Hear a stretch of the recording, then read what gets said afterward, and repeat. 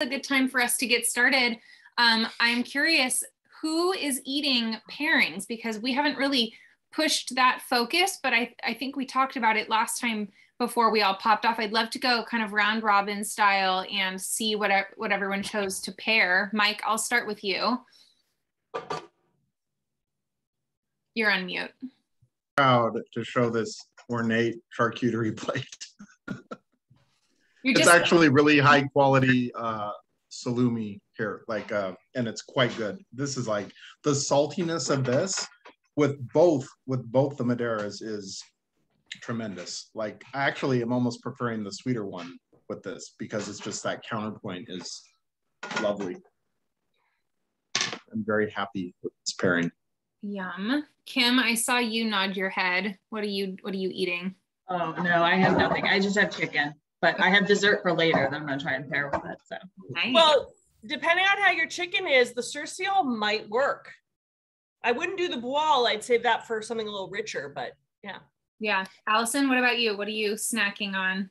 So I made your pasta dish, although with the shrimp, but like I said, I don't have the pretty shells on top. So it has, I used the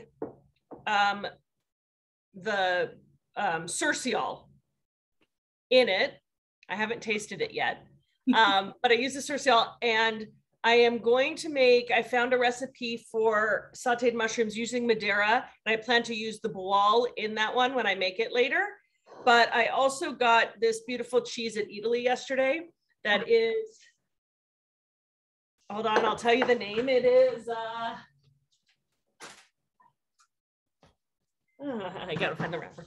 It is, I can even find the name, Castel Rosso. And it's a cow's milk cheese. And I thought that it would be good because it's gonna be, it's a little bit aromatic, but it's gonna be richer, but not be a hard cheese. It's gonna soften as it warms up, which I thought could texture-wise go well, but we'll see. Awesome. Marcy, what about you? Are you snacking on anything? We had a huge court filing today, so I actually was ready to pass out and had to eat at about 4:30. So I'm sort of done. And I had some of this wine last night in one of my tiny glasses, and I can't remember what I ate. It's been one of those weeks for me too, Marcy. I feel you. At least you've got the good wine now. Natalie, what about you? What are you snacking on, if any? We just have some cheese. What is it? Sharp cheddar. Sharp cheddar. Perfect. Yeah. Let us know as we go through this which wine you prefer with your sharp cheddar. I'd love to know. That's a good idea. Katie, I don't normally eat while I'm doing these things, but I couldn't resist with Madeira. No, I think today's it's like the last day of school, you know, like there's no dress code, there's no formality. Like this one's more fun. I mean, they're always fun, but we can all eat. I'm gonna actually, when Allison starts talking, I'm gonna go grab some cheese for myself too. Yeah, and I'll tell you a funny story. And not funny. Katie and Kevin, are you snacking on anything? We are, but it's not a pairing, unfortunately. We're leaving on vacation tomorrow, so we're just ordered in tonight, so we didn't want to cook. Nice. That's the only reason. Well, let us know if there's anything that like happens to be magical as you're snacking or as you're eating. What'd you order in? Sushi, something we knew we wouldn't have leftovers for. The surcial could work quite well with maybe a tuna or something. Yeah, okay, perfect. Cool. And Sharon, last but not least, only if you're around and wanting to come on, we're talking about if we have any food in front of us. But if you want to pop on later, we can hit back at you. Yeah, I don't think she's on yet, but that's okay. So we're all on, you guys. Welcome to Portugal, or Madeira more specifically. Of course, we've got our lovely partner, Mike, back. He was gone the last couple of weeks. So Mike is back. Allison and I are going to be doing the majority of the instruction this time. But of course, Mike always has great insights. So please feel free to chime in whenever you would like, if you would like. Tonight, we all have our wine in front of us. There's two Madeiras. We're going to be doing a dry Madeira first, which is the Blandy's 5-year Surcial. which is this guy right here, and then the sweeter one, which is the 5-year Boal. I'm curious, has anyone been to Portugal? Raise your hands. Okay, and so of Marcy and Allison, have you been to Madeira? Okay, so Allison is classically, as she always is, our amazing tour guide for this evening. I have some fun pictures to share as she's chatting, but we are just really excited to kind of wrap up this island wine tasting series. We've got more information on our next series after all this fun information. If I know Allison and Marcy has some stories, but please, Mike, at the end, I will prompt us back for story time. I'd love to hear about your experience with tasting your 1908 Madeira. So don't forget, this is my reminder to you. And I have you beat. I've had an 1842. You can tell that story too. Yes, but did you have the 3 Michelin star pairing with it? No, but I was in Madeira and had, like, from the 1800s. It's just extraordinary that. All right, we have to compare notes. So before I hop in with my fun facts, I'd say let's cheers to many things. Cheers in Portuguese is felicidades. So let's all cheers together. Felicidades. Happy Friday, everyone, and to Madeira. So some fun facts. I'm keeping them quick and pretty not wine centric this time because I didn't want to step on Allison's fun and on her toes, because basically all of Madeira and its history is one huge fun fact. So I will let her take on the larger fun facts, but just to give you a little bit more information about the country itself, or the island itself. Madeira Island is very mountainous, with peaks reaching over 6,000 feet. And when it was claimed in 1419, the island was covered with laurel forest. Laurel is a type of wood tree, leading to its name. And Madeira means wood in Portuguese. Madeira Island is actually closer to Africa than it is to Europe by hundreds of miles. And I'll show you a map of how close that is when Allison gets to chatting. The island has the world's largest fireworks display for New Year's Eve, and it even made it into the Guinness Book of World Records in 2006, which is kind of funny because the island is very sustainable, but fireworks are not very sustainable, but I digress. I still love some fireworks. You just can't deny a good fireworks show, you know? That's okay. During the 1880s, immigrants from Madeira introduced the ukulele to the Hawaiian Islands. I thought that was really interesting because we think of Hawaii as, you know, or the ukulele in Hawaii as their instrument, but it was not. It was technically immigrated to the island. And then finally, my one little wine fact about Madeira.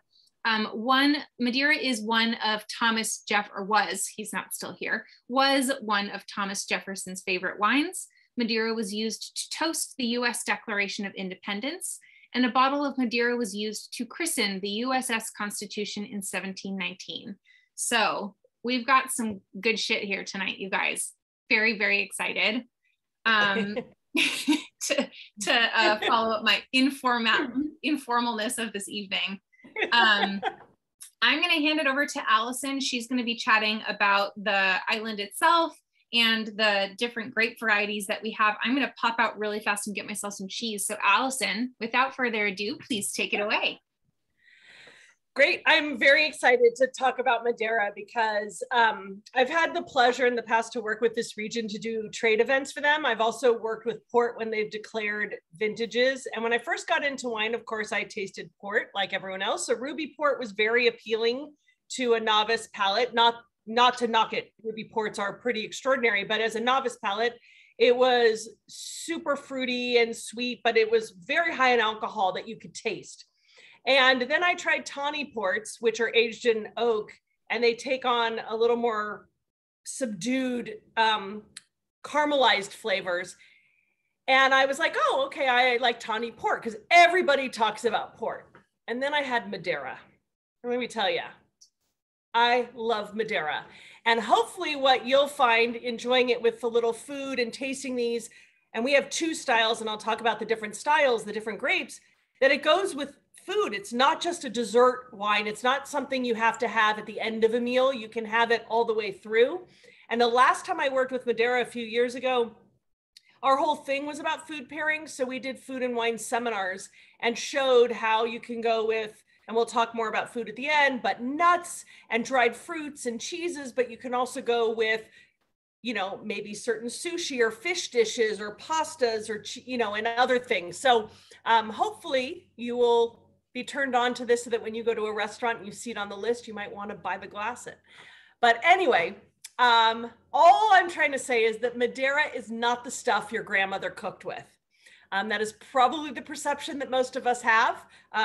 Clearly in my dishes tonight, I've integrated Madeira, but the same goes that with cooking with wine, if you're not willing to drink it, you probably shouldn't cook with it. Madeira is not a drink for old men with cigars in their hands. It is not a wine that is too sweet, that too many people run around saying. It really is a wine that can be enjoyed at every occasion. It's got incredible acidity, and it excites the palate. And it's something you can start at the beginning of the evening, in the meal, or afterwards. So hopefully by the end of this hour, you'll just be a little more open to Madeira, and you'll never run around with the, it's too sweet and it's too strong and all that stuff, because I'm going to make converts of you all. So Madeira is an island. It's an historical island off the coast of Portugal. And the cool thing is that Madeira is a wine named for an island, and it's an island named for a wine. And they love to always say that in all of their marketing materials. We don't know which one really came first. It's not a large island. It's only 35 miles long and 14 miles wide. And there are about 260,000 people that live on this island. It generally has a spring climate year round, and some of the most magnificent views of the soaring mountains and the ocean pretty much everywhere you look. To me, Madeira is a magical place. It's a magical island. And the first time I've been to Portugal twice, and the first time I went, I was in Porto for work, and I decided to go to Madeira for a couple of days on my own to explore it, as opposed to going to Lisbon or somewhere else. And it was just utterly, I mean, the views, you're standing on cliffs looking at it's magnificent. And it is a popular destination for cruise ships. So what happens a lot of times is the cruise ships come up, people get off, and there's a very popular thing that you do. You go up a funicular to a top, you can go up a funicular, and then at the top of the hill, there are these baskets, sled type things. And they go down this hill that these 2 guys run behind and push you. And I'll have to find a photo to show you, but they push you as you're running down. And you're speeding down a concrete hill in this basket with the 2 guys riding on the side once they run. And that's what the tourists do. Madeira is also known for lace. In fact, the association, the Wine Association, is actually the Wine and Lace Association. So when you think of that beautiful, intricate lace, maybe what you think of is Brussels doing, of Bruges doing. Madeira has beautiful hand embroidery things. This is a region that goes back to the 15th century, and that, as Gina had said, Thomas Jefferson, George Washington, Alexander Hamilton, and Benjamin Franklin, and John Adams, all of our founding fathers toasted with Madeira when they signed the Declaration of Independence. So this is actually, the people in Madeira really do feel an affinity with America because of that. They feel that this is our wine, and hopefully more people will drink it. Like our previous 3 places, Madeira is an island. And what does an island mean? It means volcanic eruptions. And so this is a volcanic subtropical island. It has mountainous terrain, as Gina had said. It has an oceanic climate and tropical influences. And then the soils are really rich in iron and magnesium and phosphorus. And what's really fascinating is that on this island, I said it's 35 miles long and 14 miles wide, right? There are at least 7 microclimates on this little island. It can be cool and rainy in one place and sunny and windy 5 minutes away. And it's really cool because when I had taken a tour around one day with friends that live there, they drove me and we left. And 20 minutes later, we had driven across the island and it was raining. And I'm like, all we did was go over a hill into another place.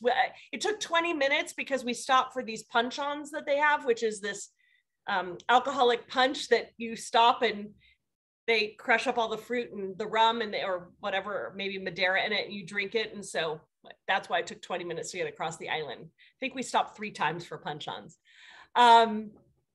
Anyway, the vines are all planted on really steep slopes and they're grown in really tiny plots and mostly in a pergola system, which we've also seen in Italy. And this is where they hang overhead.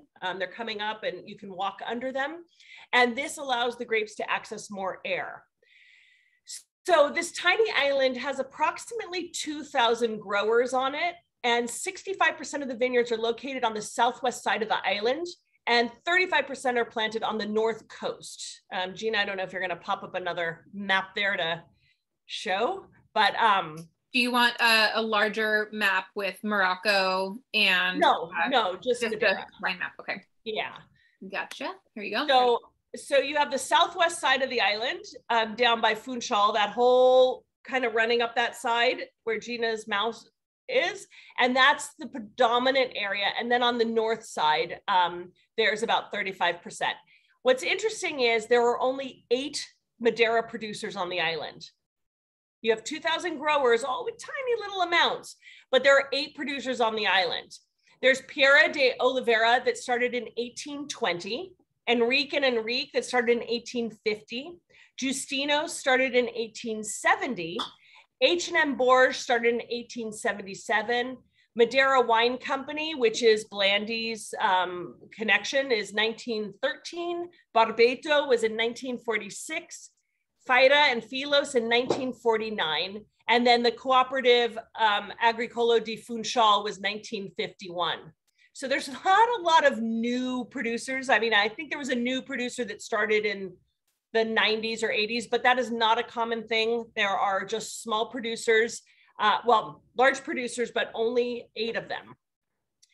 Now, Madeira is a fortified wine like port and sherry, but do you know why it's different than port and sherry? Well, here's the thing. Madeira was a mistake. It was a mistake hundreds of years ago. Hundreds of years ago in the 1600s and 1700s, what the sailors would do is they would fortify wine when they were traveling on a ship. This is how we came across with port, sherry, all these things, because wine couldn't preserve itself. We didn't have, they were in casks and, you know, obviously casks breathe and everything. So they would fortify it by adding a neutral grain spirit so that it could make its way across the sea. As the ships would travel through the tropics, the wine would heat up and it would cool down, and it would heat up and it would cool down. And it was also exposed to oxygen. Now, when we talk about wine, the 3 enemies of wine are light, heat, and oxygen. Well, the poor wines in Madeira were exposed to everything. They were exposed to oxygen, heat, and cold.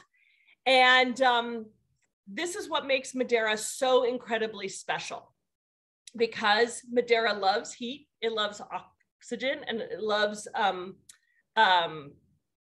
the warm and cool temperatures. And that is why you can pour it in a glass and not kill it after 2 weeks, like Gina did. There are numerous styles of wine produced in Madeira, but I want to start first and talk about how Madeira is made, because there are some similar things, and then everything you know about wine is thrown out the door with Madeira. So the grapes are picked and they begin fermentation. And before they finish fermentation, so fermentation typically ends when the grapes have, all the sugar has been converted to alcohol, hence why you have a dry wine. But when you are fortifying a wine, before the fermentation ends, when there's still some residual sugar in there, you add a grape distillate. And this stops the fermentation and fortifies the wine. And then the alcohol is added to the grape variety, and it will result in varying levels of sweetness. So it's never a guarantee just because you stop fermentation, it's all going to be the same level of sweetness.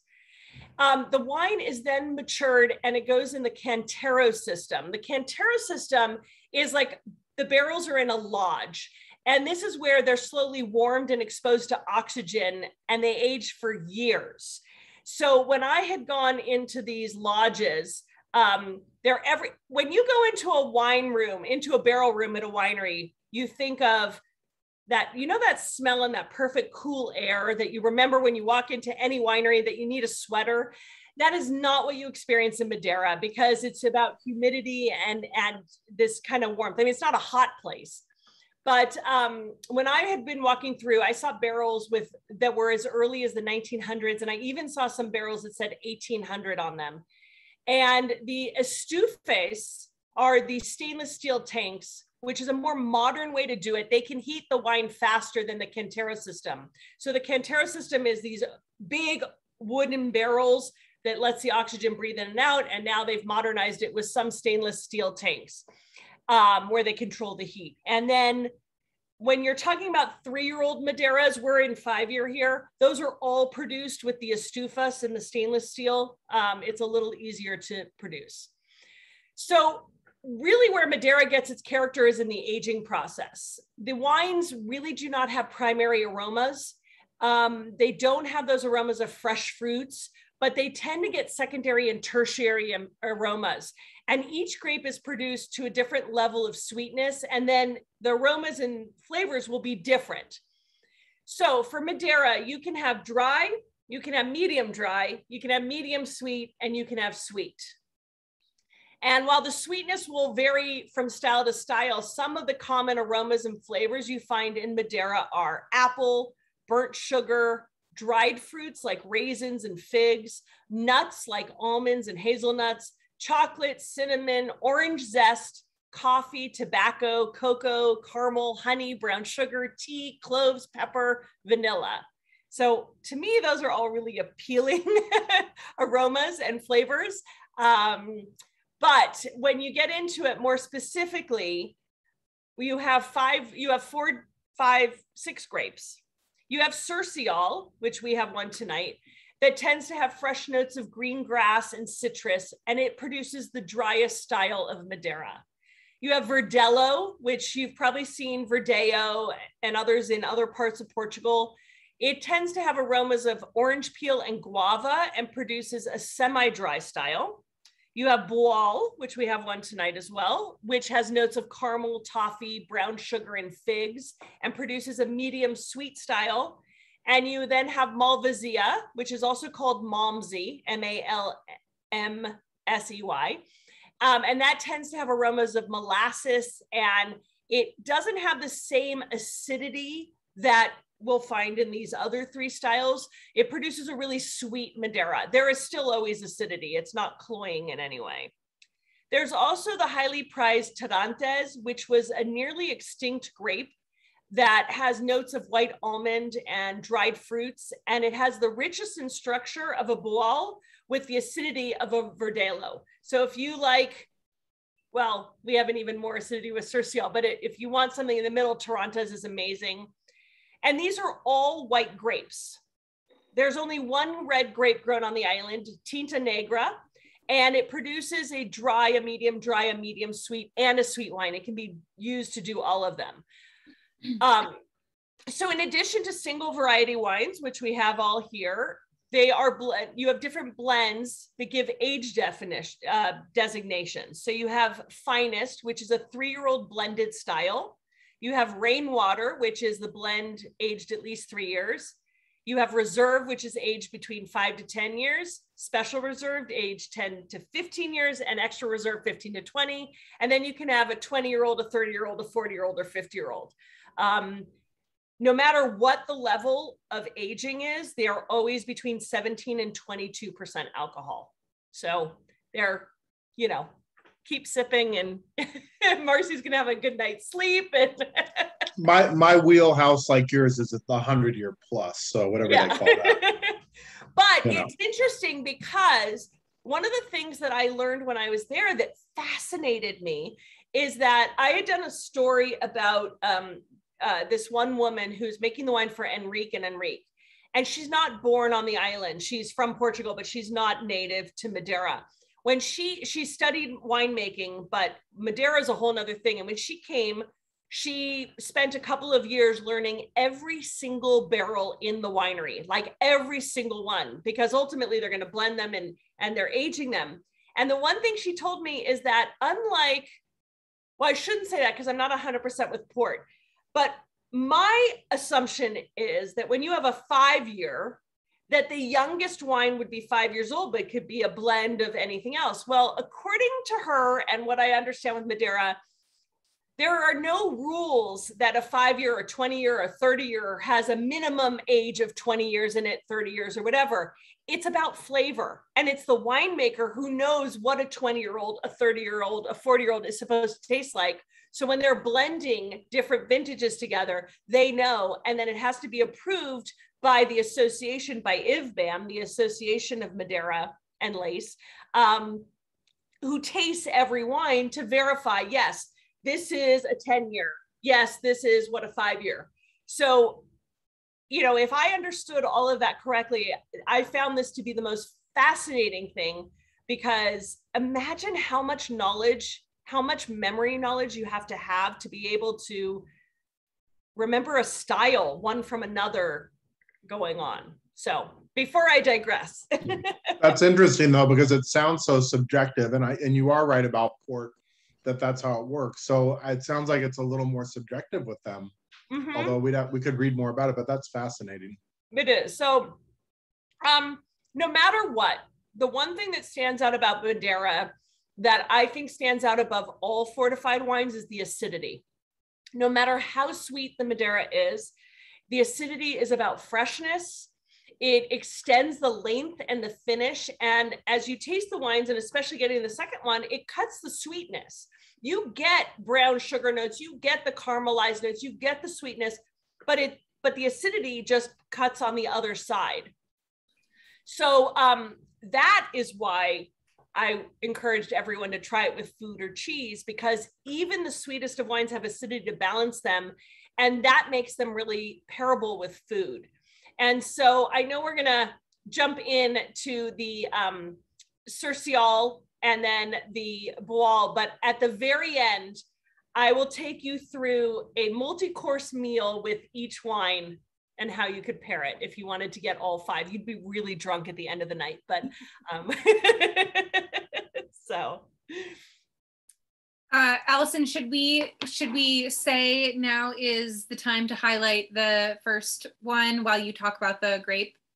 Yeah, I'm not going to go too far in. I've already spoken a little bit about it. So if you want to talk about the blandies a little bit, because they're producers, and then we can all talk about what we're tasting in the Cercial and how it works with your cheeses and such.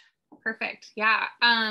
Yeah. So as Allison said, obviously we've got these 2 different grape varieties that we're tasting, which, I mean, I knew enough about Madeira before, but I remember first learning about Madeira, and I just assumed, just like most people probably did at the beginning of their like wine education, that there's only one sweet style of wine. And that's always stuck with me, how, and I didn't know that about the microclimates, Allison, how tiny this island is and how large the variety of styles that there is coming from such a small area. So I've been really, really enjoying that. And I've been going back and forth between the 2 wines, because it is really cool to be able to taste them. The dry Madeira, while it is technically dry by their standards, it still does have a sweetness to it, which I really enjoy. And then the Boal is just like, I'm drooling over here. I'm actually drooling, so sorry. I gotta say, I was gonna say this later, but if you like melted brown sugar, I mean, the Boal is melted brown sugar. Yeah, absolutely. But all that said, I mean, if I'm describing it to someone, I'm not going to use the word brown sugar, because it pulls back from like the sweetest, most cloying tendencies of what brown sugar is. Like if we actually took a spoonful of it, we'd be like, whoa, you know? So it's like, it cuts, there's like some spot where it just cuts it off. And like the way we learned to talk about Riesling reminds me of this. I'm not sure if it's really the same technically here, but instead of saying sweet, we say degrees of fruit, you know, ripeness of fruit is what you're really thinking about. But in Madeira, how does that work technically? In Madeira, it's sweetness. Okay, but even still, these just don't strike me as that sweet. And I'm a person that does not eat candy. I don't eat sugar. No, I do not have a sweet tooth. What you would be surprised is it's because of the level of acidity that it blocks it. You do not taste how sweet these wines are. There's a lot of residual sugar in them. They're 19% alcohol. There's a lot of sugar. You don't want to drink a lot of this at one time. This is a too late. No, I mean, it's good sugar and it's good alcohol compared to like having like, you know, a bunch of Long Island iced teas or something, but you know, it's got the sugar in it. It's just very deceiving. And that's why when you're hanging with the pros, they will just say sweetness. They won't try and use a euphemism. Because with Riesling, if you say the word sweet at a Riesling tasting, you're going to be thrown out the front door. But that is because the sweetness from Riesling is about when they pick the grapes, which is a level of sugar ripeness, whereas Madeira is all about the grape. And then also, I mean, choices regarding residual sugar. I mean, there is residual sugar in all of these. You just don't taste it because of the acidity. I love it. I'm in love with it. Gina, tell us about the Blandy family. They've been around a long time. They have. So I'm going to do a quick little, well, it's not quick. It's faster. It's longer than my fun facts, but I thought doing an actual timeline of their family history because it is so important. When you think of Madeira, a lot of people think of Blandys because they have been around for so long. They're actually, the family is the only family of all of the original founders of the Madeira wine trade that still own and manage their own original wine company. So that's a lot to say, especially because the Blandy's wine company, well, I'll get into that in a minute, but the original company owned and operated by the Blandy family started in 1811. So that's over 200 years old. And that's not necessarily the oldest winery we've ever talked about, but in terms of an island wine and this such a unique style of wine, it's just amazing. And if you meet the Blandys, because I've met many of them, they're Caucasian. I mean, they're all Portuguese now, but their heritage is they were English merchants and English traders, which is why you have name like Blandys, or the same thing with port. When you think of like Coburns, like Cockburns, that none of us can say properly. But yeah, these are all English and a few German families that came over and were in the trade. So yeah, I mean, it's really obvious too, like going through their website, they have actually one of the largest collection of staff members that are highlighted on their website that I've seen in all of the wines that I've featured in the last 4 years of owning my own company. Usually it's like the winemaker, the CEO, and then like the cellar cat or something like that. And this list is like, it is beefy. And I think that really goes to show not only like how important the staff is to the Blandy's family, but also like how integral each different person is in the growing of the grapes, the picking, every single step down through the winemaking process, and then past that into the sales process as well. So I really respected that. It's very rare to see that. So anyways, I digress. This family. So throughout its history on the island, the family has played a leading role in the development of Madeira wine, and members of the family continue to live in Madeira and maintain the tradition that goes back to 1811. So John Blandy is the original founder of Blandy's and arrived in Madeira in 1808.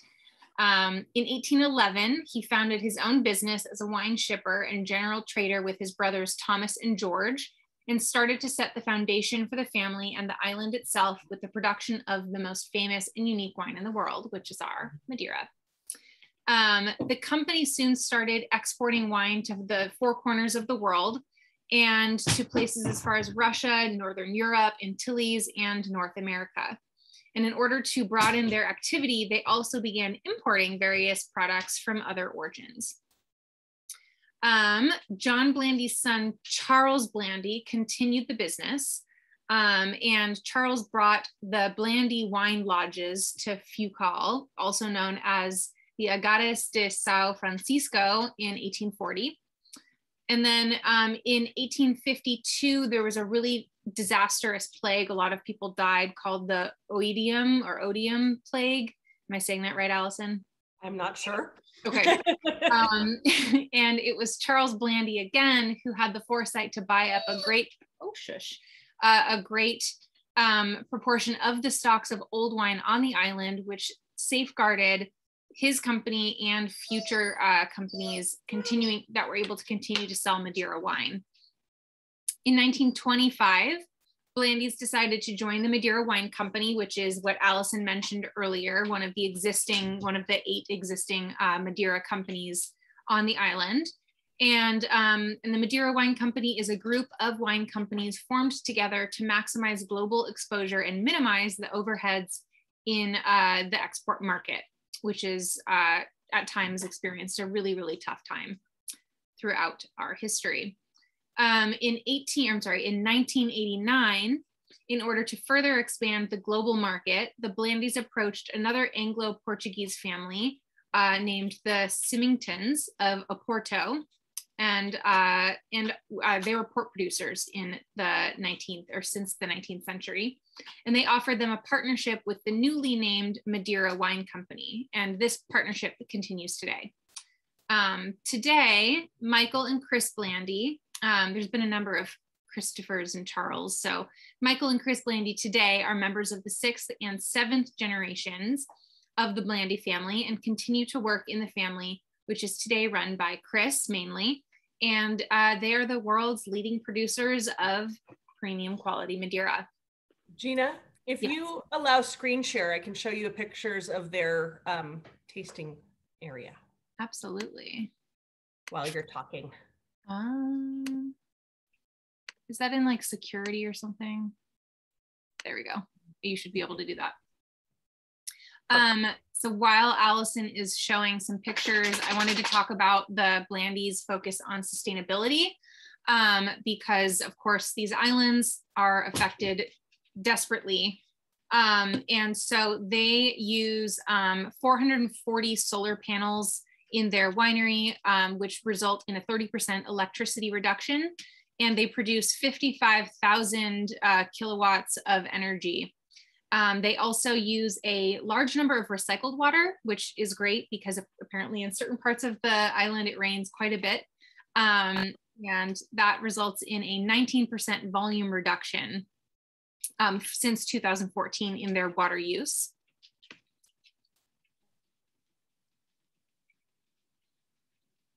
Are you showing pictures, Allison? I'm trying. I don't know if they're coming through. Are they? Yeah, I can see them. Okay. I'm almost done with my sustainability. So these were from your trip, right, Allison? Yeah, I was there in 2017. Cool. So this is visiting their tasting room in Funchal. Awesome.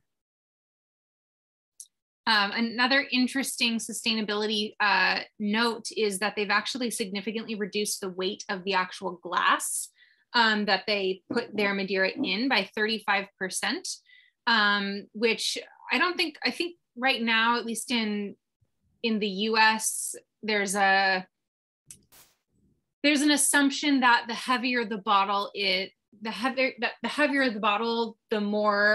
higher quality the wine is inside, and that's just not true. It absolutely is a marketing ploy. And so it's really important that massive companies like this focus on bringing down the weight in their bottle, because not only is it cheaper for them to produce, but it significantly decreases the carbon footprint starting from the winery. So it gets exported. That heaviness creates a heaviness on the ships and the planes and the trains that it's transported through all over the world. Then it lands at the importer, who then has to send it to the retailers, such as myself. I received a case of this.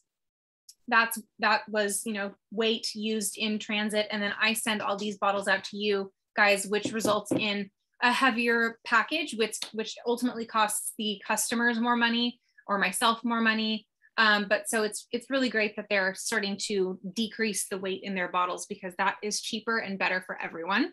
Mm-hmm. And then they also, if you guys noticed, as you opened up the cork here, it's not actually a real cork, and that's just fine.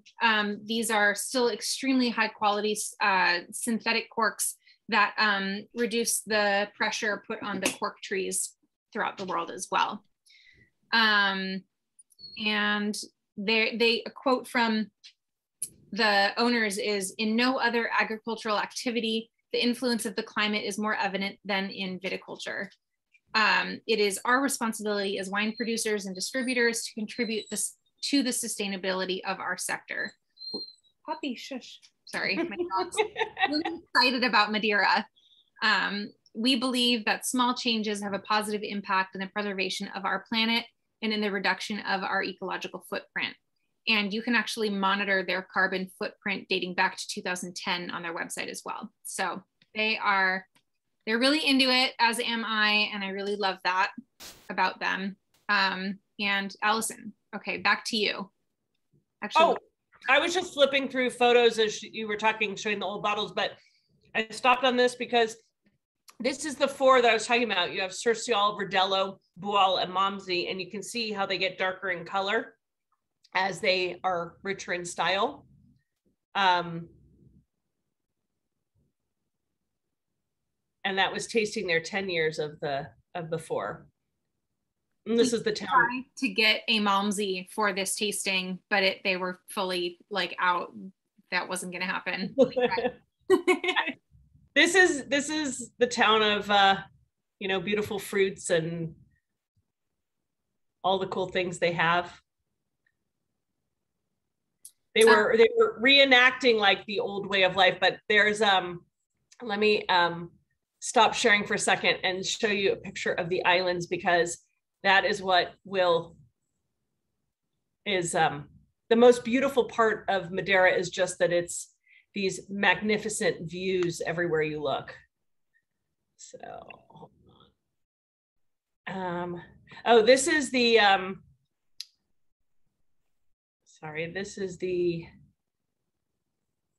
these are the carts that they take you down. Here, you sit in one of these things and they run with you as you go down a hill super fast.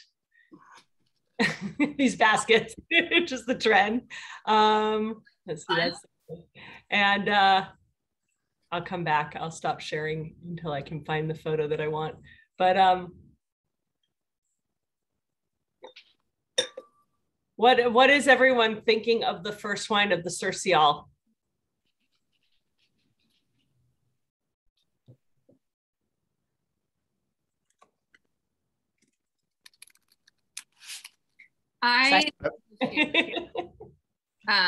Because no one else is at this moment. I think it's really gorgeous. I find it a little bit more nutty and kind of slightly more savory than the Bual, the sweeter one. I keep mixing them up on my table. But I was just really impressed, and I didn't have the opportunity to cook anything this evening, but I am definitely going to tap into some of those recipes that I sent you guys, because it's really fun to cook with wine and actually incorporate it in as one of the ingredients with food if you guys haven't done that much before. But I think that this wine, more so than like a normal dry wine or a table wine that, you know, we normally drink, this really has the ability to hold up a lot more than any other kind of wine. And that's because of the alcohol content, it's because of the acidity, and it's also, of course, because of the sweetness that we're perceiving on our palate. So yeah, please actually cook with it if you enjoy cooking. Here, I'll jump in and show you a couple more. This was driving to the other side of the island. These were our punch-ons that we were doing, but we had come from sun and then we were suddenly in this cloudy. This is on the north side of the island, where it was a little more overcast, but you see the vines and these beautiful old vines, but I'll just jump in and say I'm going to start buying more Madeira, because this is just opening my eyes. I mean, I've been drinking a fair amount of sherry lately. We've been getting it for the show, and this is reminding me of that, but it has more complexity than a lot of sherry I've been drinking.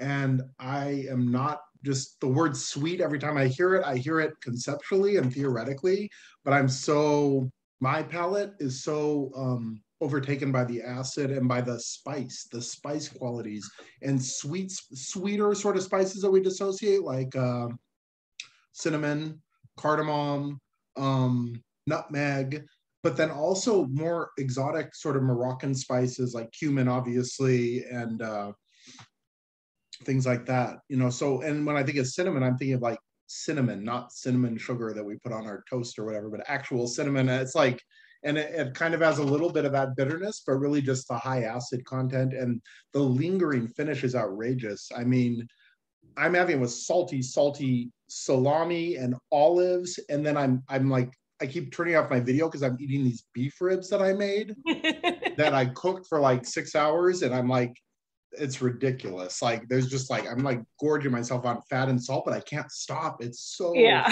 freaking delicious. And I would say with this wine. And I would say that, like, because I ate the pasta, which I'll have some more after, where I cooked, I used the surcial in that sauce, the cream sauce with the shrimp, and it was a beautiful pairing because the acidity shone through. It stood up to the creaminess, and it was delicious. And now I'm moving into this cheese, and I can see it's the nuanced difference. This cheese is got a chalky-ish texture, but it's also very rich and big. And you need more of the Boal style, that richness that cuts through it. It's good with the surcial. There's nothing wrong with it, but the surcial is almost a little too lean for this cheese. And if you were going to take yourself through a meal, these are recommendations. So surcial, which we have, can be enjoyed with sushi, which is what Kim is eating tonight. Right? Katie and Kevin, you guys have chicken. So Katie and Kevin have sushi. So you can have surcial, can be with sushi and salads. And then verdelho pairs well with oysters and seafood and pâtés. Boal is good with chocolate and tropical fruits, but it's also really good with cheese. And malvasia can be enjoyed with coffee or a traditional Madeira cake, which is a molasses spice cake, which is quite good. Which one was that? Pardon me? The one you just said, which one was that? A Madeira cake. Yeah. But the cake you're going to pair with which with the malvasia. Malvasia, okay. Yeah. Thank you. It's called Madeira Bolo del Mel, a molasses spice cake. And then another way to do it is you start with surcial and a little cheese. Then you have verdelho with roasted chicken, and finish with a boal with chocolate dessert, or a malvasia with pecan pie. I mean, there's so many different ideas. The biggest thing to know about Madeira, it is utterly indestructible. It's a wine that can be stored anywhere, in any position. Open bottles will last indefinitely. They're unlikely to oxidize and go bad because they've already been oxidized in their process.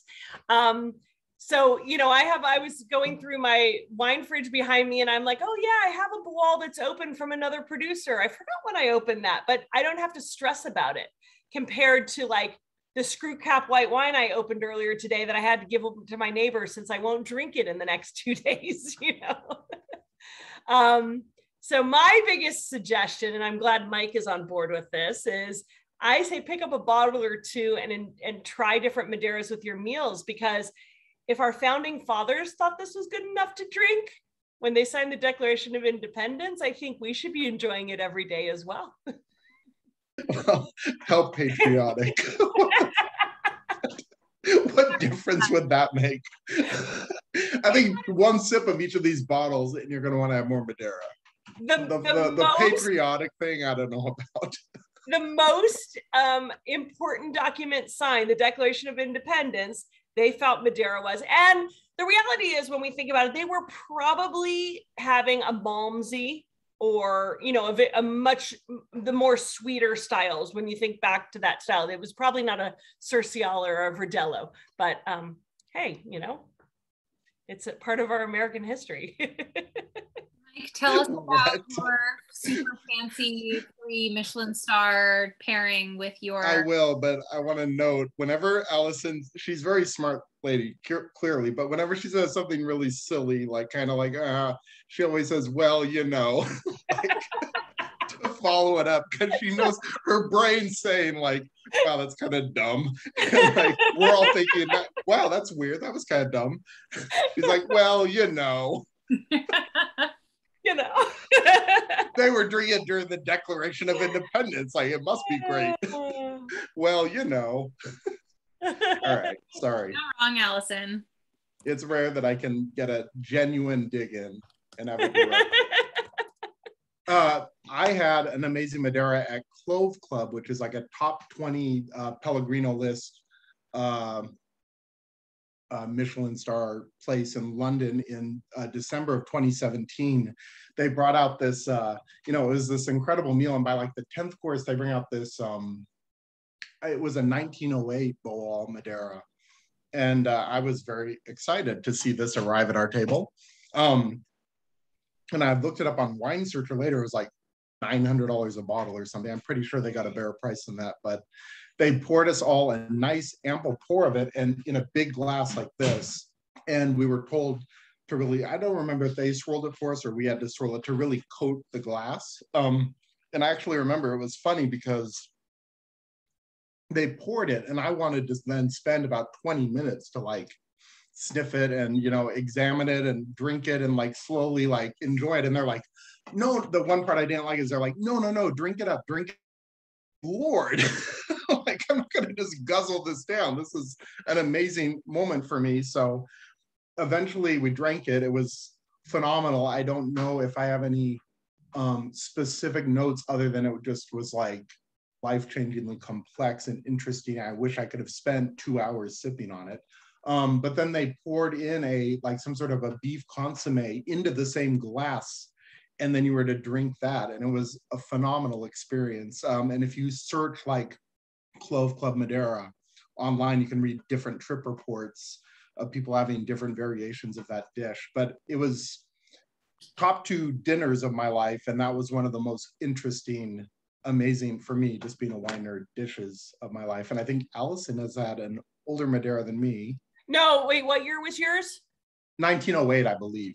Oh, okay, yeah. So here is my, I found the picture, just so you know. But it was at the winery, so I mean, it's not like I was at a restaurant doing this, but 1863. Wow. And it was incredible. It still had so much acidity and it was gorgeous. And then I'm just gonna flip to show you, hold on. There was a picture of, this is what Madeira is. This is why it is the most beautiful place. It is just an extraordinarily magical island that is worth a visit. Do you know off the top of your head, like, so you fly into Portugal or London or Paris or whatever international airport you fly into, then you fly directly to Madeira? Like, how did you get over there? I flew into Madeira, which was an interesting flight, because my worst landing was into Porto that trip, because I flew into Lisbon and then flew up to Porto, and that was very scary due to storms that were going on. I think we circled the airport 3 times and returned to Lisbon, and we never landed, but every time they tried to take us into Porto, I mean, I have never been so scared on a flight in my life. So when I arrived in Madeira, everything was fine. I arrived at night, and one of the producers who I'm friends with picked me up, and I said to him, well, that wasn't bad at all. And he said, well, it's a good thing you arrived at night, because if you could see the airport, you wouldn't want to land here, because it's like a strip with a cliff, I mean, it's not a big island. And it's like, so yeah, I mean, you fly in there and you can fly from Porto, Lisbon. I don't know if you can fly. I think you have to fly through another city like that. I don't know that you can fly in from London into it. You'd fly into Porto first, or into Lisbon first. I think I saw on the map, it's a little bit north of the Canary Islands. Yes. I believe I will so. say, I wasn't here for the Canary Islands tasting, so I'll just mention this. I don't know if you mentioned it, but my kids, my 2 older kids in their 20s, did a lot of traveling through London, through Gatwick, if anybody's interested in this. And they flew everywhere, including Canary Islands. And some of the flights were through Ryanair, like domestic into the EU, and they were outrageously inexpensive. Like it was like €9 one way to go to like Madrid or like Canary Islands, like $19, euros one way. It's like incredible, like value. The two this was islands, in 2017. The two islands, there's the Azores and Madeira. Oh, I've been to the Azores. Oh, I'm jealous. Not really. We only were in the Azores because of our wild trip to get back to the United States that involved somebody bribing an airline person and winding up on a flight that went through the Azores, where they made everybody get off the plane, and we were worried that meant we were not going to be allowed back on the plane, and they only had one flight through a week. So I didn't really go to the Azores, but it wouldn't have been the worst thing to be stuck in the Azores for a week. Well, it would have if we had not made it back, my dad and I, for Passover, which was why we were so desperate. My mother would have she was already ready to kill us. And when we did finally show up after what we refer to as the last train from Berlin trip, because the whole trip was crazy. And the reason I was nodding when you were talking about your flight into Porto was our trip started with a flight like that into Lisbon, where the Portuguese pilot could not land. And he kept going down, down, down, and the plane would shake, and it was all white, and he'd go back up, and he'd come around, and he'd go back, and everyone on the plane's going, oh my God, oh my God, oh my God. And finally, he just flies all the way back down to the Algarve, and then our wild trip went from there. And yeah, when the pilot was trying to land, he was flying into Porto. He starts to land. I mean, we were doing drops that felt like we were dropping 30 feet. I mean, I don't know how much, it just felt, I have never dropped so much. And I was like grabbing on, and I'm like, okay, it can't be that bad. It can't be that bad. And for like 3 minutes, we'd be dropping and dropping and dropping. And then suddenly it would calm again. And 20 minutes later, it would drop and drop. So what it turned out is he kept trying to land, and then he'd come back up and he'd circle around, and then he'd try again. And every time, and I was by myself, and this lady next to me on the plane grabbed me and started petting me. She goes, "You're not alone." And I was like, I've never been so scared on a flight in my entire life. I mean, I was really like, holy crap, is this what I mean, I'm not a fan of turbulence to begin with. That was the scariest thing I've ever been on. So I'm scared hearing about it. Yeah, so when I was warned about Madeira. You're not selling this vacation very well. But no, that was Porto. No, Madeira was simple. I flew in, I flew out, no issues. But no issues. You came at night. You didn't see the runway. That's right. I have a friend that was in the Azores, and it looked like an amazing, beautiful place. Kathy, who's come to a lot of these tastings. In fact, her little dog, Remy, she rescued in the Azores. I have friends in Sacramento, actually. There's someone on here who's up in Sacramento.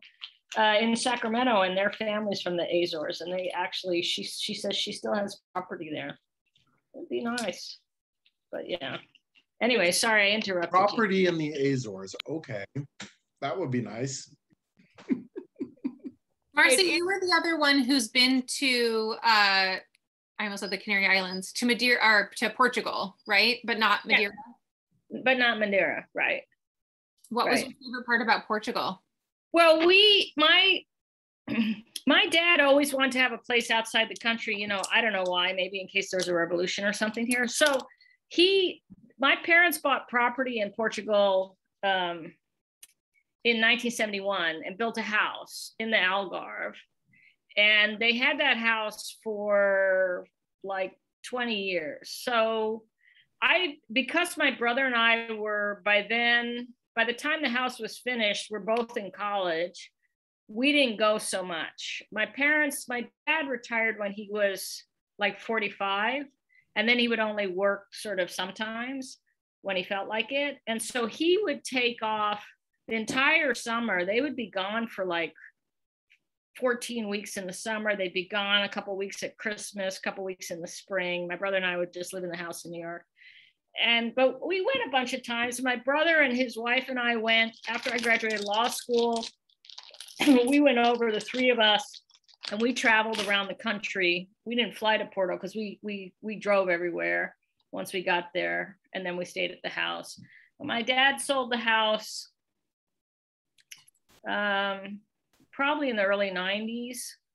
Just when you really need an escape to Europe. Yeah, well, you know, you always say you shouldn't regret things in your life, because if you regret not doing something and then you play out all the things that wouldn't have happened if you had done that other thing. Yeah, so but regretting what your parents done, that is a terrific pastime. No, but, okay. But when I was like, there was someone on here once who was going to go to law school, but I don't think they're on here, so I can say this. When I was like a third-year lawyer, which is kind of when in big law, when everyone's like really depressed and why the hell did I go to law school, right? I like didn't know, like, would I keep doing it? What should I do? What should I do? And my mother, who was also, I think, a master of reverse psychology, so I don't know what she would have done if I had said yes. But my mother said to me, Marcy, if you want, you could go to the house and live there for a year and figure out like what you want to do. And you didn't say yes? You said no? Marcy, I don't know if you're allowed. You would say yes now. Oh, yeah. Or for any time in the past 40 years, like, yes. Yes. Please, can I please? That 1 year she hit the sweet spot where you were like old enough to say yes and wouldn't. It was like horrible. I mean, I understand. Frank place. And when we first went, like they built this house, and we didn't have telephones. Because they hadn't laid the line yet from Portimao to Lagos for more phones. The little guys would ride their bicycles out there with their pickaxes and they would dig the thing and lay this little cable. And it took like years and years and years and years and years. So like when the Portuguese had the revolution, the New York Times, the articles made it sound really bad. It's a revolution. And because there was no telephone, we couldn't call our parents who were there. So we sent a telegram, but we were really cryptic because that goes like to the main office and then somebody rides out on a bicycle and brings it to you. And there's a lot of people who know English in the Algarve, and we didn't know. Revolution, we don't want our parents to get into trouble depending what we tell them. So of course the parents didn't even understand our cryptic thing, but we did it that way because when the dictatorship was in power, sometimes you'd go down a newsstand and you couldn't buy the International Herald Tribune or you couldn't buy Time magazine because there would have been some article that they had found that the dictatorship had found critical of them. And so they would just not let the publication even be distributed, anyone would be able to get it. But it's a beautiful, beautiful country and really nice people. And yeah, we spent time there. But I'm sure my brother and I both wish that we had spent more time when my parents had the house than we actually did. My sister, who's passed away last year, my sister was much younger than us. So every time my parents went, she went. But that one trip with the crazy last train from Berlin was me and my dad alone, which was a lot of fun. Even the crazy trip was a lot of fun. We didn't make it back. This? You have like a screenplay, Marcy, on your hand. Write a book? Have you written a book? Like, this will be Marcy Book Club. You need to call a really good screenwriter and talk for like 20 hours, and you'll have the best movie of the year. I'm in for a podcast, Marcy Jo. Yes. The last train from Berlin. So we drive like that. We drive from our house to the Faro airport's probably, 45 minutes. So we get to Faro Airport, we take that plane ride where they don't land. We come back to Faro Airport, and our big thing was that we were supposed to get back in time for Passover, which was very important to my mother and was going to be at my aunt's house in Connecticut. And so from the Faro Airport, we send a telegram to my mother saying, we're going to try to get there, whatever we say. And then we're trying to get on planes. There was one more flight that was going up to Lisbon that would have made our connection. It was a Lufthansa flight, but there was only one seat. And we didn't want to split up. And so we didn't. The upshot of that is that the Portuguese pilot could not land in Lisbon. Lufthansa German pilot, he landed no problem. So anyway, we rent a car in Faro to then drive the 3 hours to Lisbon, desperately trying to get to this plane. They were just building some new highways north and south. And we wind up on some road. I'm like, Dad, I think this road's not even open. I don't even know how he got on it. And we're driving. He does something to try to, with like the turn signal thing comes off in his hand. It was just a wild trip. We get to the airport. We've missed the connection. Plus, TAP used to fly like a plane to New York, and then they fly the same plane back, right? Back and forth on the route. And for 2 weeks, they were having all this fog. And so they had people backed up in hotels in Lisbon. They couldn't get us on a plane. Make them put us up in the Hotel Tivoli, which at the time was a really excellent hotel. And we have to call my mother and tell her we were not able to get on a plane. We will try again in the morning. We're going to try to get there. But this is so, I mean, it wasn't that long ago. It was my first year of law school. I guess that was 40 years ago, 40 something years ago. So we have to wait for the overseas operator to get an open line. And all my mother wants to know is, are you going to be there for dinner tomorrow night? We don't know. We don't know. So that's called a Jewish mother. Have you escaped the revolution and got on a damn flight because it's Passover dinner? Get home. Right. And we have no luggage because our luggage was still with TAP on the stupid plane that never landed. And so my dad goes down to get us toothpaste or whatever. We get up really early. We go to the airport. I remember like sitting on like one of those airport scales like this, you know, because I'm like half asleep. And he's looking at the board, trying to figure out where the hell can we go. He's like, if we go to Amsterdam, we could go to Amsterdam. Then we could, like, he's in a panic that we're not going to get home because like he's married to this woman. So he buys us like first class tickets to Amsterdam just in case we can't get on a TAP flight to New York or anywhere, figuring if we go to Amsterdam, I don't know what he was thinking, but that we would get out of Portugal, we'd be better off. And meantime, we're hanging around other people, just sort of listening in on conversations. And there was this cluster of people around a TAP man in his uniform, and they're talking to him. These people were trying to get to Boston. And what they wound up doing was they bribed this guy to get them on the plane to Boston. This was the plane that's going to go through the Azores. My dad and I were standing there. So this guy thought we were with these people who had bribed them. So we get on the plane to go to the Azores, to go to Boston. And my dad's thinking, okay, if we go to Boston, should we take the shuttle to LaGuardia? No, we got to get to Stanford. Maybe you rent a car. I mean, he's trying to plot this whole thing out. And then we land in the Azores and they make everybody get off the plane and go stand in the little tin hut that's the like terminal or something. And all of us who had been like bribed onto the plane were like, oh my God, as I said before, maybe, you know, he got us on this plane and now we're going to get kicked off because maybe there's just people or whatever. So when they just kicked everybody off the plane so they could like vacuum it. And then when they wanted everybody back on the plane, there was like these 6 or 7 people in the front running to get back on the plane, all the people who had been part of this bribe pool. We land in Boston. My dad rents a car. We are exhausted. It's like, you know, dark. And at some point it gets dark. We're driving across Massachusetts. Desperately, we're driving across Massachusetts. I think we changed out, like he drove, then I drove. We drive across Massachusetts down into Connecticut. Thank God the states are small. We pull into the driveway of my aunt's house, bang on the door for them to open it. When we walk into the dining room, they have just finished clearing all of the dishes off the table. My uncle is still sitting there, but they've cleared all the dishes. My mother comes out of the kitchen and she looks at us and she says, "Oh, good, you're here."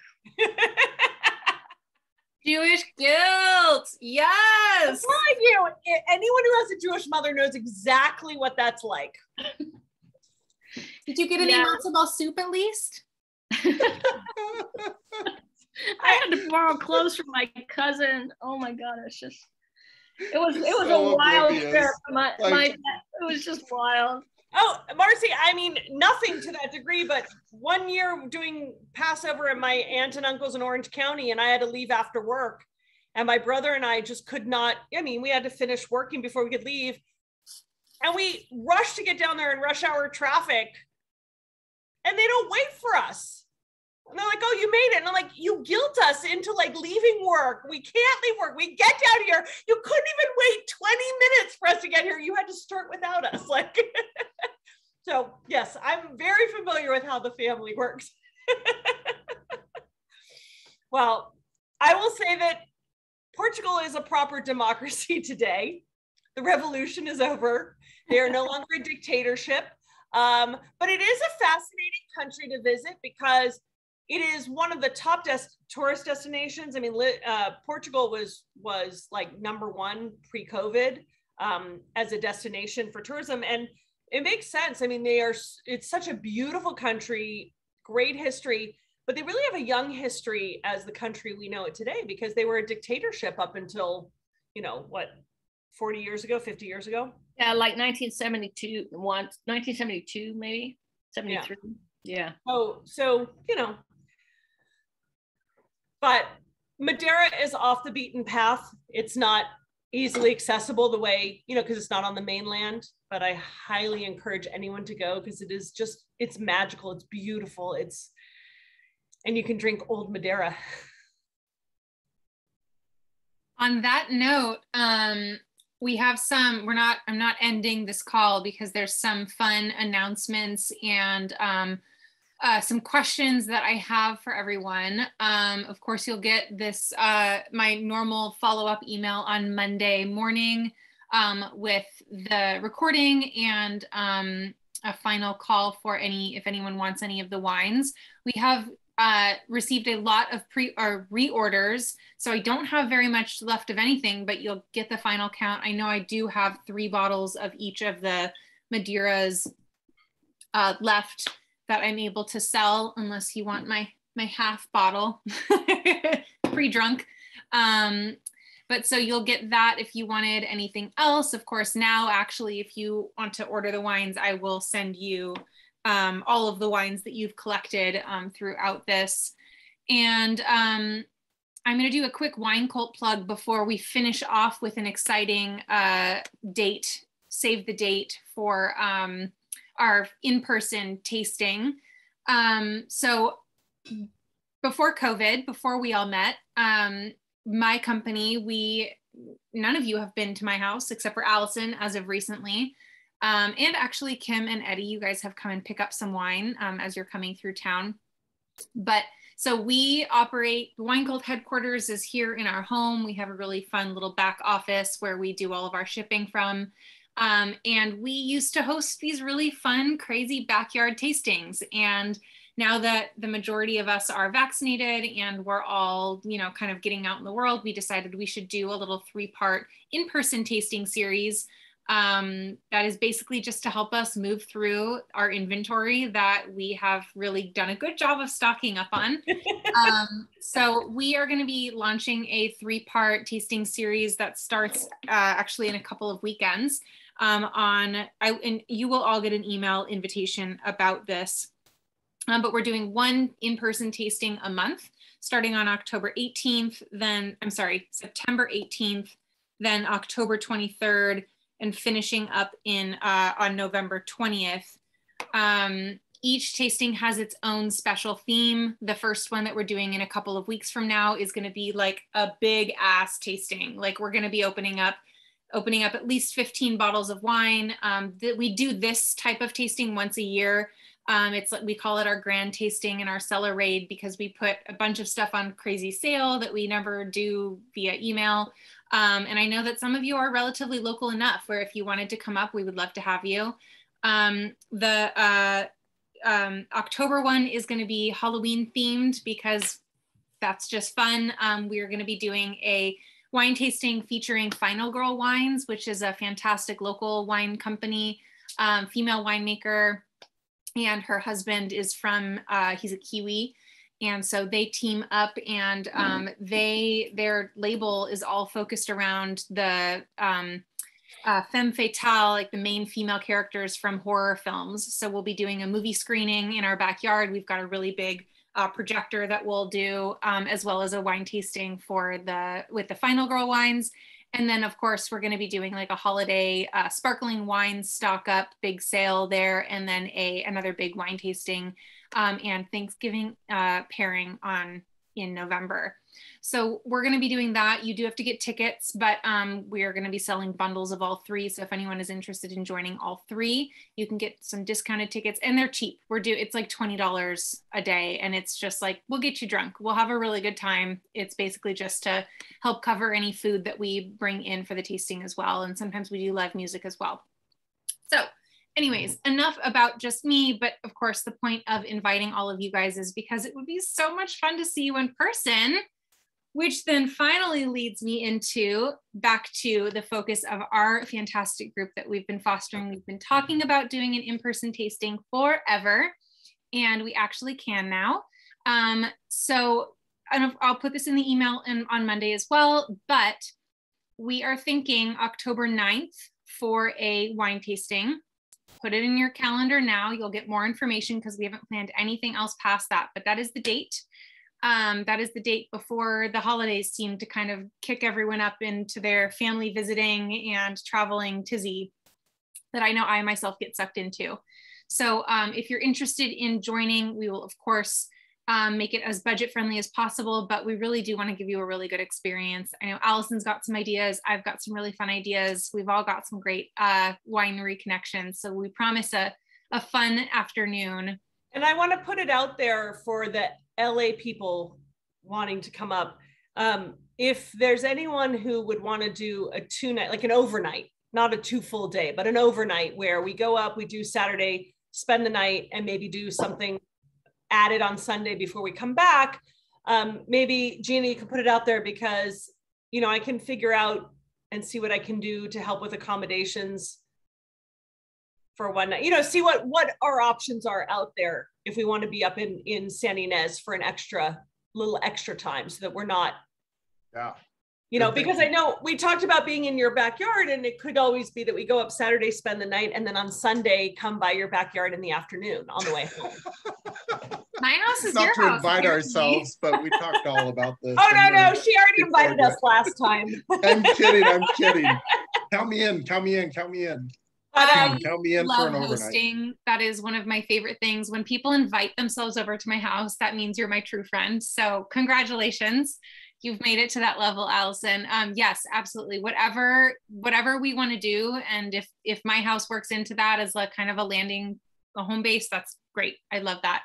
Because I can always check with like somewhere like the Sideways Inn and see if they would do a 1 night, because it's a great little hotel. It's right off the freeway. And if they'll do a 1 night stay, you know, they're usually, you know, a pretty affordable way to stay in San Ynez. Is that the cute one that you had on your thing that has 18 little like? No, that's the Hotel too. San Ynez, which is gorgeous. But I've written about the but San probably Ynez. already booked, right?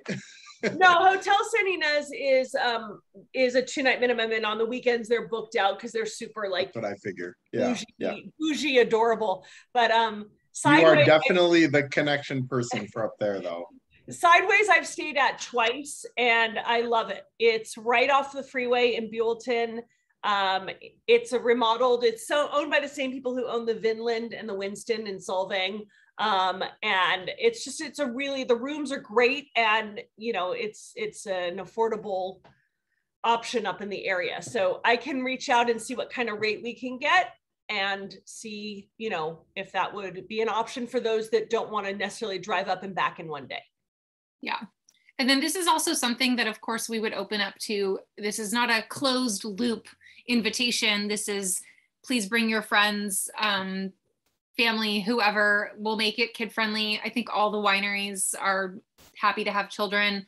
I know that there are, of course, COVID restrictions, so we'll have to finagle that. So we will probably ask for a final head count, of course, prior, but we will make it accessible to everyone as much as we possibly can. Gina, the only thing we have to be careful about is harvest has started. So winery visits can be a little challenging. Yes. I think we can do it. We're special. We got this, Allison. That's true. We are special. October 9th, will it be starting or will it be like winding down? It'll be a mix. No, I mean, right? if they're picking already, but they'll be in the process because Yeah. I'm going to be up there the next week. Hi, Aiden.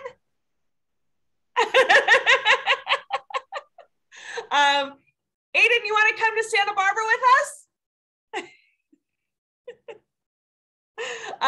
I think I know I'll be up the next week, and I know that Matt D's already said he'll be in the middle of harvest and picking and stuff. So yeah, I'm thinking Grassini will probably be an opportunity for us. And yeah, there's enough. We'll in the next week. There's too many good wineries up there. There's too many. It'll be like I could probably unreal. hook us up to go to the new barn at the Hilt because it just opened. It's a beautiful tasting room. The Hilt and what's the parent label, Hanada? Oh my God, so good. Yeah. But yeah, Gina and I can talk about our ideas and see what we can do. Yeah, I'm super excited for it. I'm like gonna tell everybody this is amazing. This is gonna be fun. Yeah, it will be fun. We'll make it a blast. And this is not a for-profit situation. We just are happy to have an experience with you guys. So whatever the ticket price is, literally is just tasting, and we'll hook up a lunch. We'll figure out probably Panino, because that's always my go-to up in at least the Los Olivos area. Or we could maybe do like industrial eats or something like that, takeout, because actually industrial eats. I could hook us up to go up to Piazza Vineyard with Gretchen up at. Yes, absolutely. We have to do that. That would be Piazza and Luna Hart. And then also James Sparks, I could get us over to Liquid Farm. He'll meet up with us. Yes. Oh my God. Yes.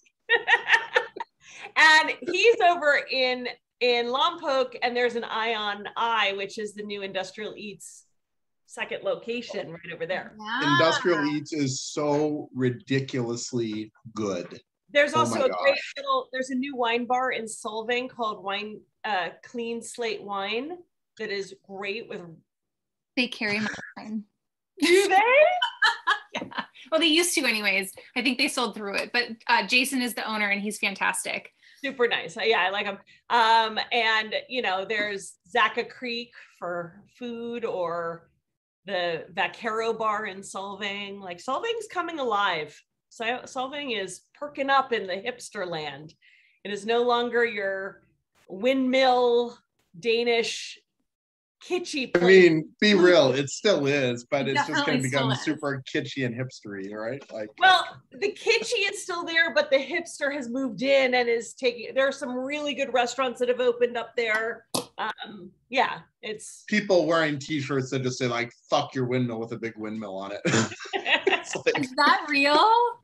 That's so hipster. No, I'm just joking. Yeah.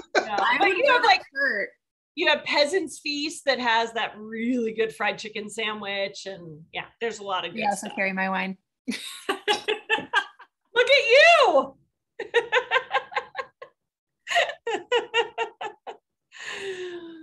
Gina, you're everywhere, aren't you? That was like a 30-minute. Literally in those two you places. need to let these people go.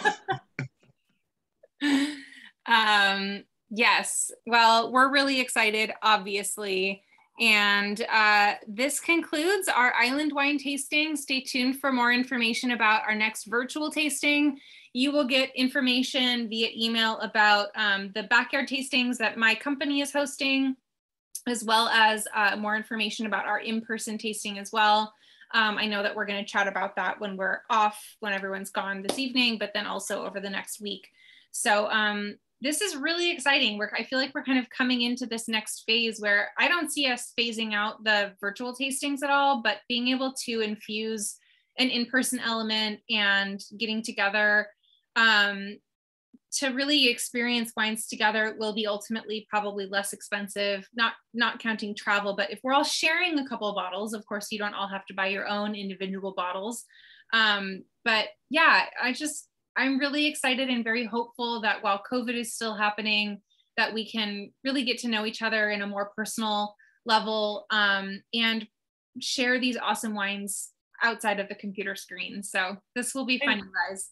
Gina, we are going to revisit our next series in like end of October or early November? Yes, yeah. And absolutely. I don't have specific dates blocked off, but in the last tasting, we all decided we're sticking with Friday at 6. That's still a good time for everyone. We'll manage it. So we'll do a 3 to maybe 4-part series, South America.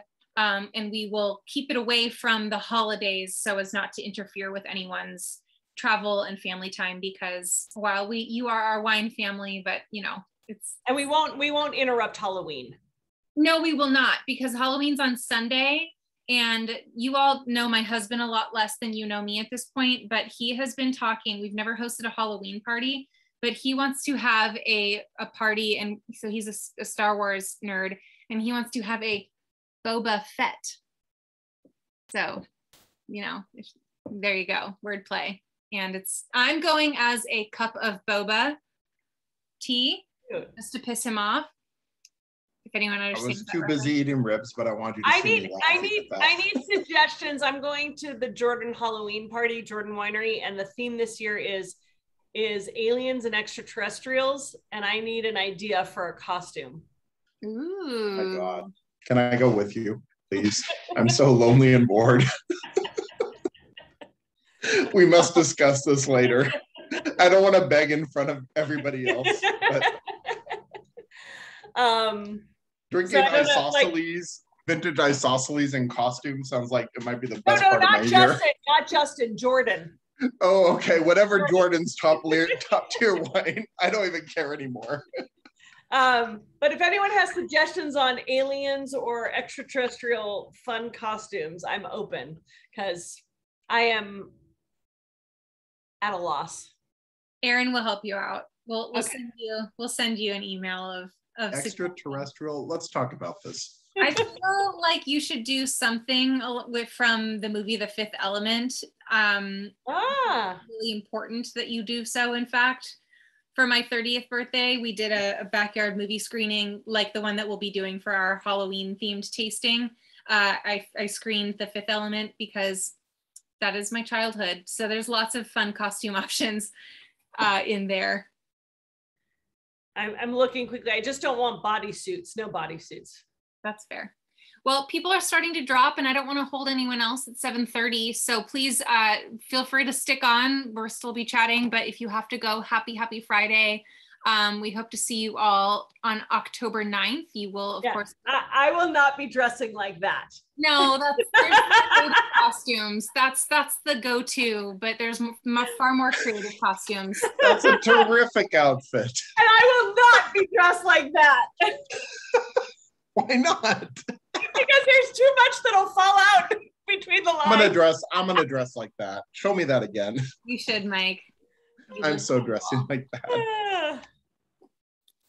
Yeah, so. Karen says, less port and more Madeira in my future. All right.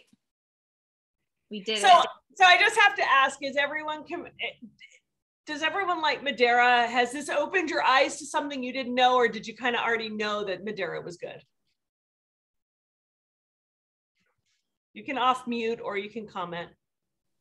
I see. They're all watching we had never had Madeira before and never heard of it, to be honest, until I had heard of Madeira just from a Real Housewives episode when they went there, but that's really it. And they talked about how strong the wine was and the puncha. So I was like, yes, I heard about that. I liked the dry one was really good with the sushi, actually. The albacore was pretty good with it, and some of the spiciness I felt like really balanced out well together. It was on the scale of sweetness, a little sweeter than I normally would gravitate towards, but it was interesting, and I would order if I saw it on the menu again, but I probably would need that tasting. I think that really kind of brought it out for me. Yeah, I will say that when I see it on a menu, I've usually had it with my dessert or for my dessert. So if I'm gonna have I'll have Madeira and maybe like some chocolates or some nuts or cheese, like a cheese plate of Madeira, and I'm perfectly happy. I'm not saying you have to take Madeira through your whole meal. I'm just saying you can take Madeira through your whole meal. Yeah, and in very small portions, because this level of sweetness it's a lot. It's a lot. Unless that's really I just ripped through like 2 bottles, but what she said, that's very interesting. The sushi. I mean, I am actually really curious to try that pairing at some point. I hope I get the opportunity. I feel like when I go to a sushi place, they're not going to have Madeira of any quality on their list. And we're not talking about the sweetness as much that's so annoying. If you have the right pairing, the acidity will definitely be the thing. It's having 22% alcohol through a whole meal is. I mean, for me, Allison, you just gave my cheat sheet on desserts, which is skip the desserts and go cheese plate, and then you know, what people consider a sweet wine, but something of high acid like a Madeira, and then maybe a coffee at the end, and like everybody else can gorge on the like sugar cake, and it's like the chocolate. So yeah. I was at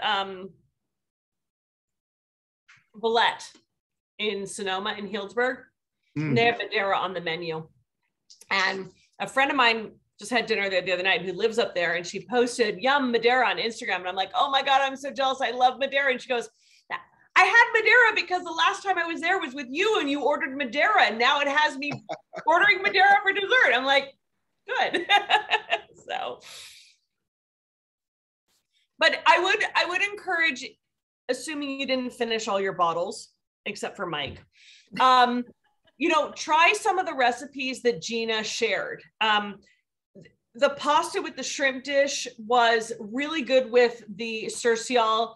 I'm going to do the sauteed mushrooms because I prepped everything, and then I'll just eat the rest of it tomorrow. But, you know, a simple dish of, I had Googled sauteed mushrooms with Madeira as opposed to just making regular ones. So thought I'd play with that. And, you know, cheeses, like try different cheeses. And so you're saying you have Madeira left still? I'm going to Uber over. I'll see you in a few minutes. Also, if anyone has seen I'll be right there. The Great British Baking Show, does anyone watch that on Netflix? Oh, totally. Yeah. So the Madeira cake recipe that I included to go with the dry Madeira, that was featured on one of the episodes, one of their cake episodes. So they made a Madeira cake. So you can follow along with one of the recipes from that show. So much fun. Yeah. Natalie, did it work with the cheddar cheese? Yeah, we liked it with the cercial. It worked better with that one. Yeah, I would say if you're going to do cheese, getting something with a little more creamy texture, a little more weight than just a hard cheese, will work better with the kind of sweetness of the boile. Going with the harder cheeses, you want to go more with the Verdeo or the cercial. Yeah. But I mean, that's a fun thing about trying different things and seeing what kind of works or works better. I mean, everything can work, but something might do better. So yeah, I really liked the Madeira. I had never had it before, and it was strange because I didn't really like the Boal one at first, and then after trying the cercial, I don't know, I ended up liking it a lot better. So I don't know. I get the first sip, you know, when you're not used to it, the first sip can be off-putting because it's either higher acidity or more alcohol or sweeter or a combination. It's not what you're used to in anything. And then when you realize how long the flavor lingers and how that acidity just carries on, and then you realize your mouth is watering for more, you're like, oh, wait, let me try another sip. And each sip gets a little more like, ooh, I like this. Yeah, definitely. Another thing that if you're not planning on drinking all of this yourself, I included in that email there's a link for Madeira cocktails. So you can use this as a mixer too, if you don't just like it by itself or haven't found a food item to pair it with. There's a lot of cocktail recipes that you can find online, and you can treat this just as like a triple sec or in like a margarita. I'm not saying use this in a margarita, but you know, those different like mixers, like a vermouth or something like that. There's a ton of really cool sounding cocktails that you can make with these if you have leftovers and you're a cocktail fan. And because they'll last in the fridge forever, I just think these are the most versatile wines in terms of food that we've probably ever had on the show. Forget Right? the refrigerator. You can leave this on top of your refrigerator. That's and let it cool. ridiculous. You will not kill this thing. You can go take it outside, put it on your dashboard of your car in the summer heat. You And will next not year- kill it. And next year, pair it with whatever you wanted. It's like literally invincible, and it pairs with everything. I'm fascinated. I might be the only person of the group that preferred the Bual a little bit more than the Sturciol.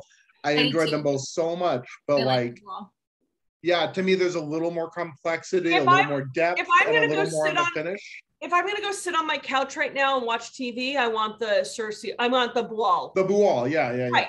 If I'm just gonna pairing with food, and I mean, don't get me wrong, with my cheese, I want the Bual. But with other dishes, I would love the Sturciol with other dishes.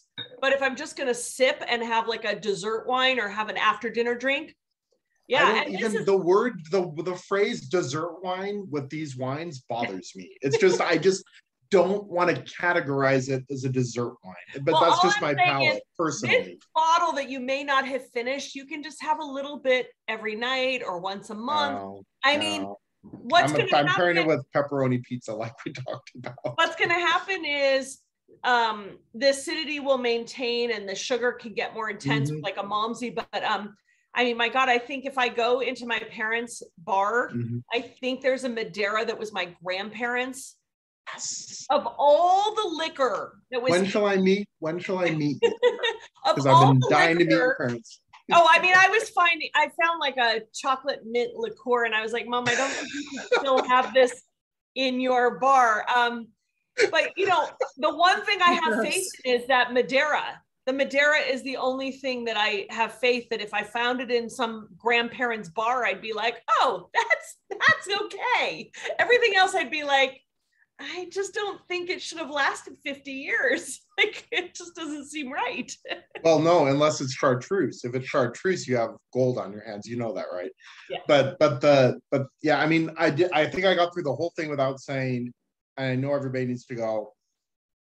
For me, the comparison is going to be a sherry, because I drink a fair amount of sherry, and these are just very interesting. And for the price point, I'm going to be seeking out more Madeira. We did it.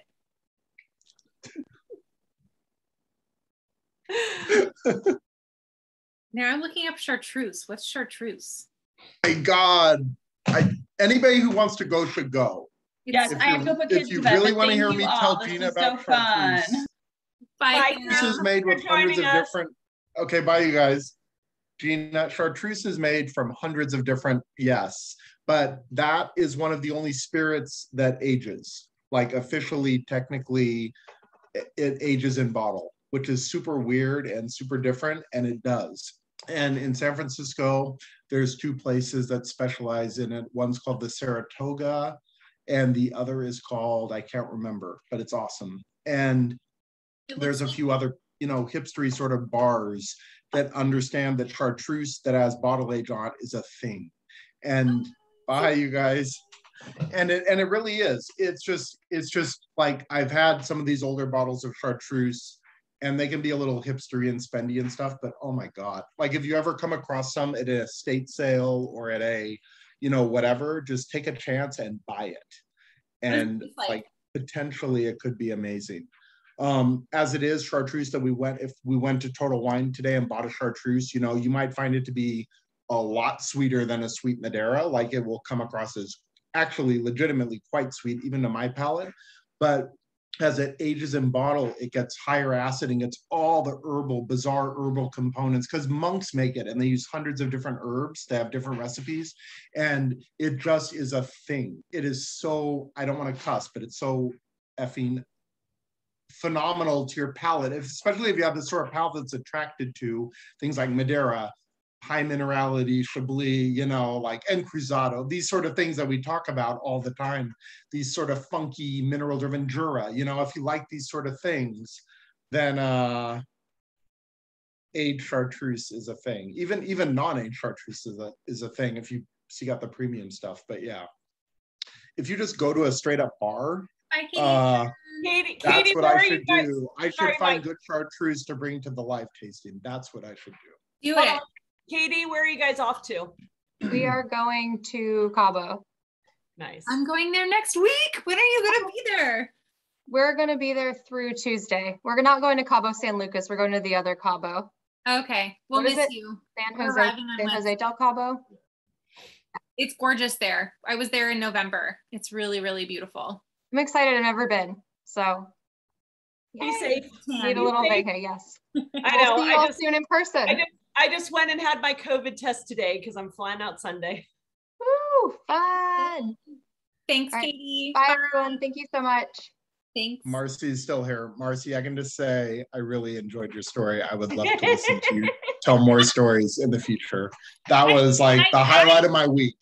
I have, you know what I always say to people is I have a story for everything, because I'll be explaining something even at work, and then like this digression comes along, or I have a story for everything. But yeah, that was a while. Yeah, but unlike most people, your story was actually super interesting. Like I have a story for everything, but it would just make people want to strangle me. Your story was actually kind of crazy and awesome. Ooh. Yeah. Someday I'll have to, if I have this, I had 2 ounces of each of them. That's how much I drank of this stuff. That's how powerful it is. It's tasty stuff. Yeah, I'm on my third. I poured like this much of each, but I've now revisited this much like 5 times, and I have not eaten dinner yet. So it's time soon for sure. I have almost half a bottle left. Like, what's the problem? But you started last night, right? You said you opened those up last night? I did. I was like, yeah, what have I been waiting for? Yeah, I opened the Bual last night, but I drank from my little glasses that are little, I think they're 1 ounce glasses. They're really little. Yeah, I know it. The little like cocktail. Yeah, these little tiny, red and white glasses. Those are the worst. You need to pour them in the same amount, but in a big glass, and then you can get your swirl on it. It was fun, and my mother used to drink sherry, and that was about the only thing that she drank. And so as soon as I tasted it, I was like, I had this flashback and could see my mother like sitting on her, the couch with her little glass. But I had a couple of, maybe 3 of those glasses last night. I slept pretty well. I'm telling you, I think what I'm going to do is I'm going to go make the mushrooms. I'm going to clean up everything. I'm going to sit on my couch and sip a little of this Bual while I watch a little TV, pass out, and tomorrow morning wake up, work out, pack, because I haven't packed yet. And yeah. Allison, just before you leave, no, I'm not in a rush now. Oh, okay. I don't want to keep you because you do have a lot. You're going to Italy. I would be. No, but you are still recording. Just so yeah. You want to stop recording? I always forget. Thank you. And actually, here we go.